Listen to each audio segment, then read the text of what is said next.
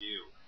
I like to think that LCROSS and all of NASA's new suite of missions are going to inspire a whole new generation of kids, like my own two daughters, to take humanity into its next steps in space. So wherever you are, this is for you, Walter. We miss you.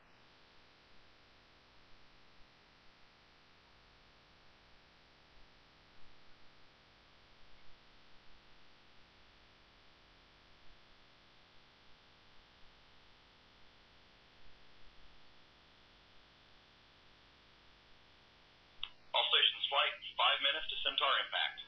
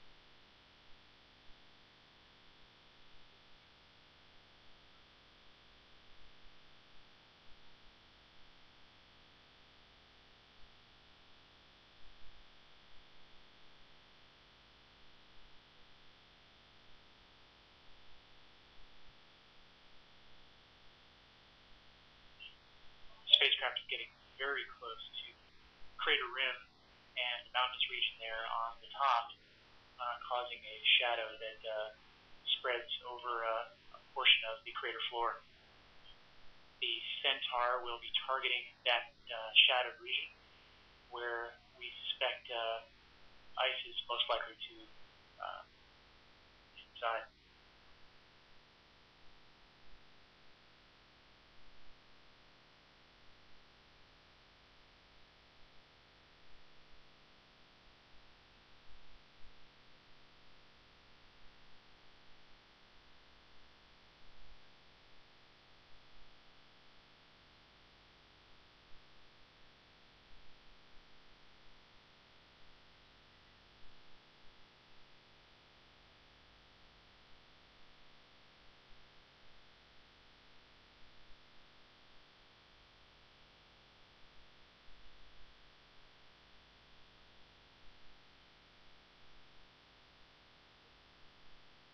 With the image that's being shown now, you'll see kind of the central large crater there with a small crater at its top.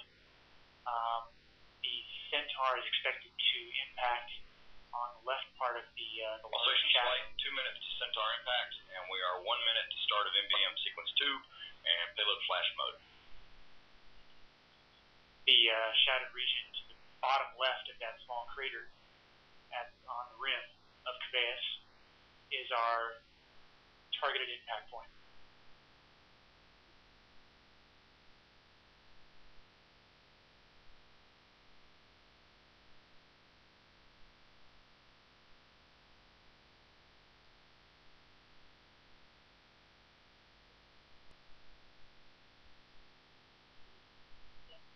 Rusty Hunt, the flight director, announced earlier that NVM sequence 2 would be running soon. That is the flash sequence, the beginning of the science sampling sequence that governs the remainder of the observation. All stations flight mark, 60 seconds to Centaur impact. We start of NVM sequence 2. We've just started sequence 2. This is flash mode now. This will run from 1 minute prior to impact. Flight payload confirm sequence 2 start. Through 3 seconds after the impact. We'll then switch to curtain mode, which will last for 3 minutes, and then the final minute before the shepherding spacecraft impact will be called Flight crater mode. Science, please change NIR 1 to OPR 9. Over. Copy NIR 1 to OPR 9. Command flight set it up. That November or Mike.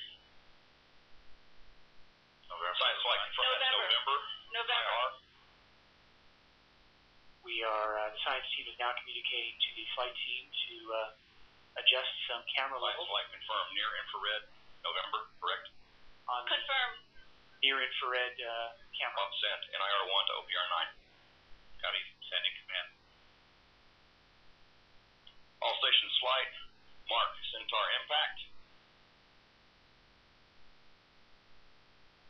That was an announcement by the flight director that the center impact should have. Flight payload confirm receipt of command, over. Flight payload curtain start, over. Copy that, payload.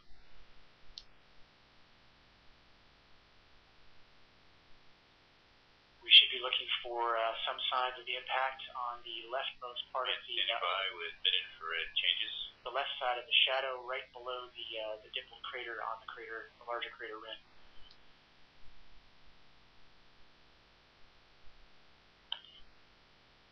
Flight, this is science. Make the rate changes. MIR1, 1 hertz. MIR2, 0.1 hertz. Over. Copy, science command flight, MIR1 to 1 hertz. Sending MIR1 at 1 hertz. And the science team is directing the flight team to adjust the sampling rate of some of the instruments to fit within the 1 megahertz. Ready with MIR2 at 0.1. The 1 megahertz signal limit. Go flight. Command flight, send MIR2 0.1 hertz. MIR2 0.1 hertz, sending command.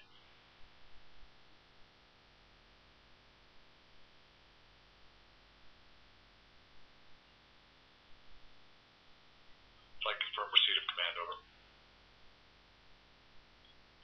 Copy that, payload.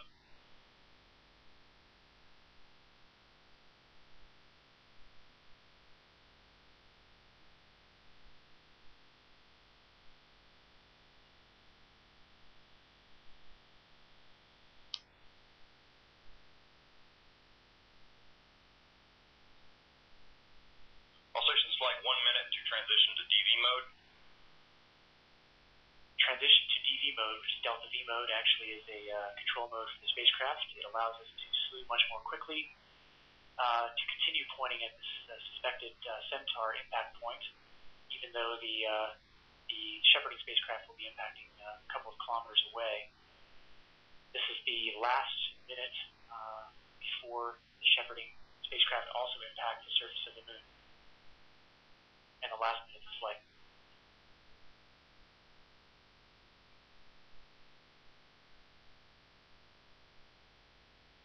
We're watching the remaining few seconds of the LCROSS mission as we approach very rapidly the surface of the Cabeus A Crater.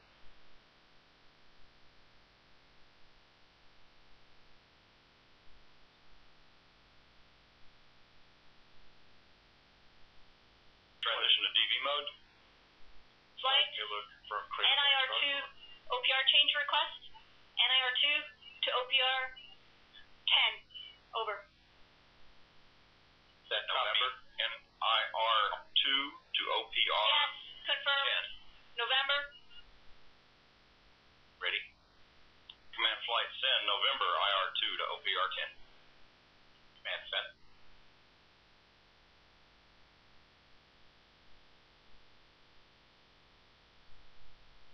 Flight payload confirm receipt of command. Copy payload.